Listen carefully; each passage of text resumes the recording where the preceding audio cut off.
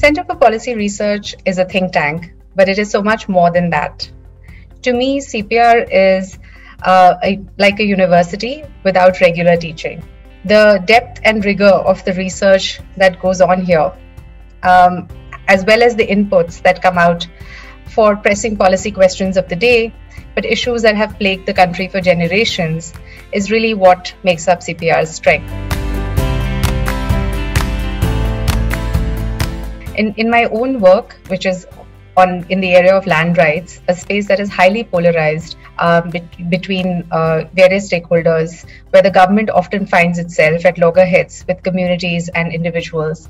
I think our biggest impact has been the fact that we work with all the stakeholders, and all the stakeholders respect our research as independent research.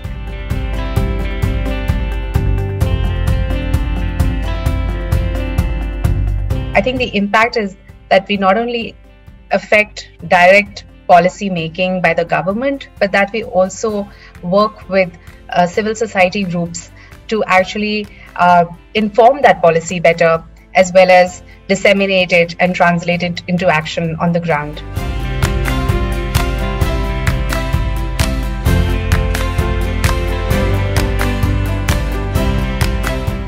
In its 47-year history, CPR has set the policy agenda for India's economic growth story. But I think what it has done beyond that is that it has really spoken of the social and political questions that need to be answered for us to truly have inclusive growth. And I think that's the role that CPR is increasingly going to play as well. Are we building resilient institutions?